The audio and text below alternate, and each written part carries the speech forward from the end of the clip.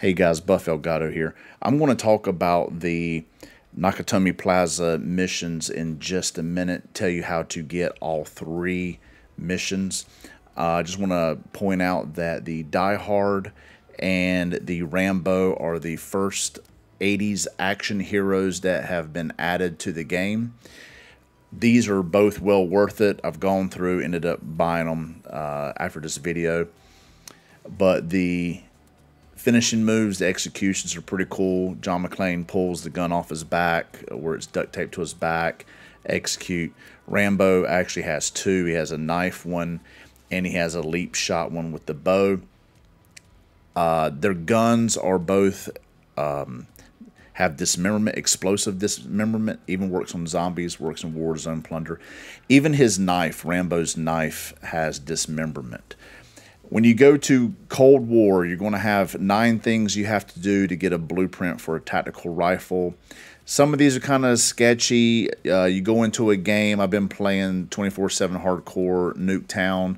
Sometimes they work, sometimes they don't. Just like any other thing, it's just kind of sketchy. But you're going to get some of these little charms and emblems. And once you get all 9, you're going to get this blueprint here for this tactical rifle. Looks pretty cool. I say it's probably worth it if you're wanting the blueprint, if you like the blueprint. If not, don't go through it because there's some of these I'm going to make a video on that's pretty hard to acquire, some of the 9. The next one is for Modern Warfare. There's 9 different ones. If you go in, the descriptions sound pretty cool, but get to the chopper, get together, have a few laughs. But the emblems and charms are kind of crap.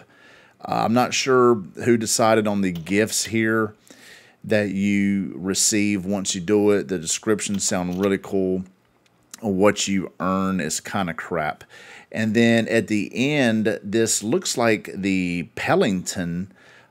Could be wrong. It looks like the Pellington. I already have the Pellington maxed out. It's probably one of my favorites.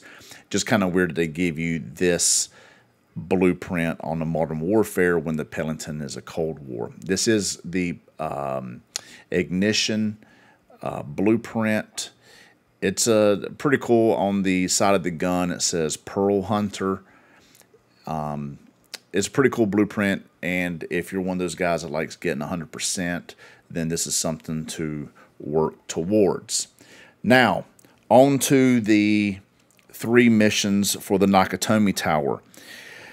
The first side mission is called Arms Deal. It is completely random.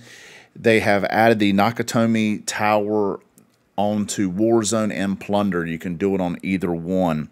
The first mission is called the Arms Deal. It is completely random and it's kind of rare. There's nothing that triggers it.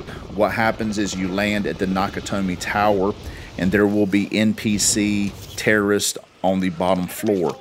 If you kill them all, they will drop a key card. You take the key card up to the 31st floor and open the vault. The second side mission is disarm the C4. Just like how Hans Gruber had the C4 on the roof and it blew up the police helicopter.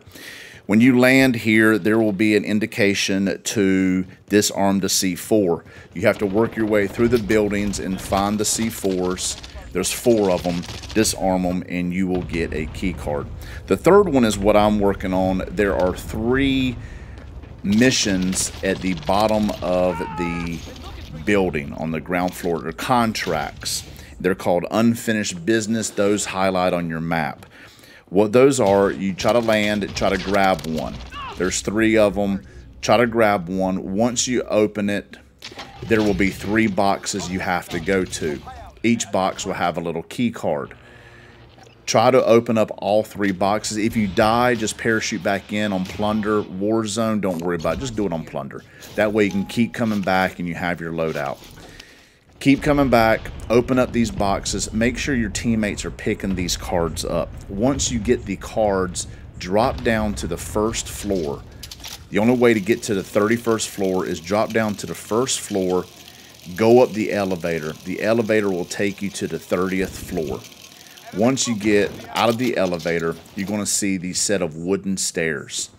Go up the wooden stairs. That takes you up to the 31st floor. Once you get up to the 31st floor, just wrap your way around to the right, and you will see these little TVs, and it says Unlock Vault. You will see the vault that Hans Gruber spent all night trying to drill into. Once you get into it, there is tons of cash. The thing is, there are 3 bank vault doors inside here. You will need the different key cards to open each one, and you only can carry 1 card at a time. So your teammates need to pick these cards up. If you have a sorry team that is not with you, you're not going to be able to open it. There's specialists in there. People are going to be hunting you down. You're going to be marked. I instantly jumped to first place getting in here, but I could not open the 2nd and 3rd vault because my teammates had the key cards. 2 of them quit, and 1 refused to come up to the 31st floor, even though I marked it over and over and over. But guys, this is how you do it. These are the 3. Guys, if you like this video, please hit like, please subscribe, please share, and I'll see you in the next one.